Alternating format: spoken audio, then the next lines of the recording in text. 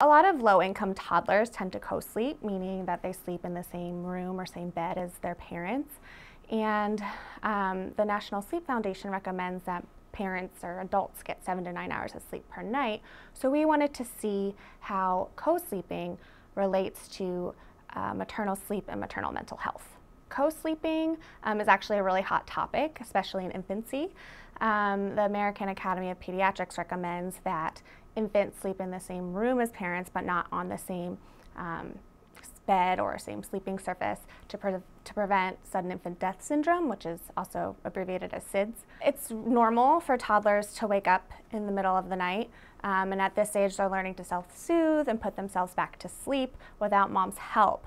However, even though this is normal, moms may think that these awakenings are an issue and therefore may choose to sleep with them. In toddlerhood, there really aren't recommendations in terms of where toddlers should be sleeping and if co-sleeping is really an issue. So what we wanted to look at was how co-sleeping affects maternal sleep in toddlerhood, because at that point toddlers are transitioning from a crib to a bed, and if moms are concerned about their sleep, then they're more likely to share a bed or a room with them. In this study, we used questionnaires, so we were really relying on what parents said, what moms said, which is important because we need to know about perceptions. They are also important to examine. So we used questionnaires and asked over 200 mothers in the Baltimore area about their own sleep, their own mental health, so their own depression, anxiety, and stress, as well as their perceptions of their toddler's sleep, whether or not they thought their toddler had trouble sleeping or had a sleep problem,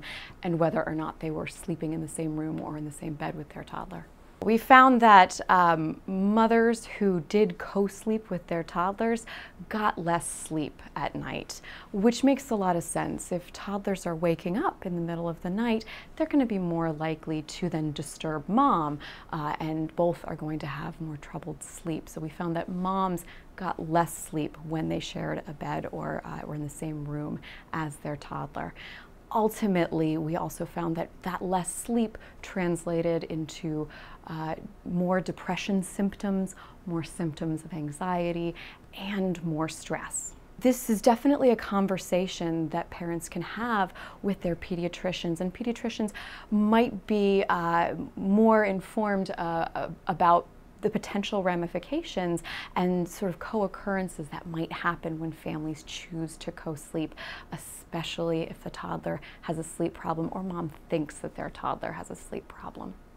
Family physicians should really think about not just toddler sleep, but also mom sleep, especially if co-sleeping is occurring.